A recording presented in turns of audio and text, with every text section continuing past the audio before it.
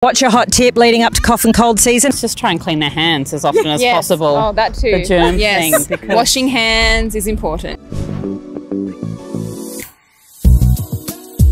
So we are here thanks to Prospan ahead of cough and cold season. I'm keen to hear a little bit about how you guys manage sickness in your home. So you've got a 4 and a 6-year-old. Same, 4 and 6. So you're right in there. How many bugs, coughs, colds do you think you've been getting each year? It's tapering off for me. Same, yeah. I Definitely think last year or the year before it was quite a bit more, obviously after COVID. This year, yeah, it's been quite minimal. What about coughs? Do you think you can decipher the difference between the different types of coughs? Chesty, dry, something more sinister? Would you have any idea? I don't.